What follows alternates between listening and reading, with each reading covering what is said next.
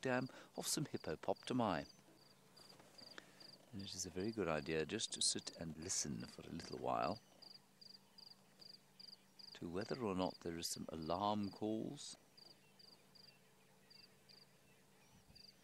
general irritation from the animals of the wilderness at the sight of wild dogs herring by on the search for breakfast.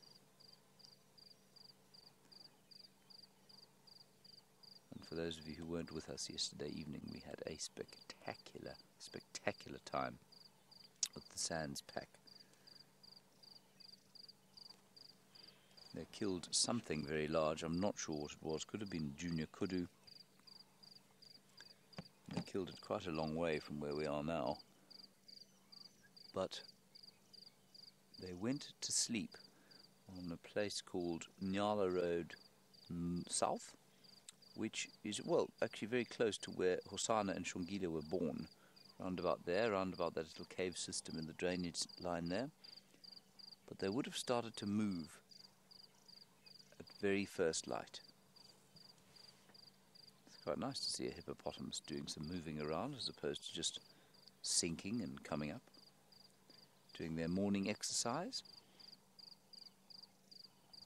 As I was saying, hashtag Safari Live on the tweet is how you get hold of us. That is on Twitter. If you do not have a Twitter account, really it is not an irksome thing to set up. Just set yourself up a Twitter account. You can make yourself an outlandish Twitter handle, which will create great amusement for me. So if you would like to do that, you can do that, twitter.com. And then, if you're wondering what a hashtag is, you go to Twitter and you send through, well, you tweet something, and then you put the hashtag, and then Safari Live at the end of it, and that will then send through the question by almost magic, I think, into the final control, and they will feed it into my ear. And if you do have any queries at all as to how that functions, well, you're going to struggle to get them to us, of course, because the only way to ask us is hashtag Safari Live. But you'll figure it out. Go to Twitter.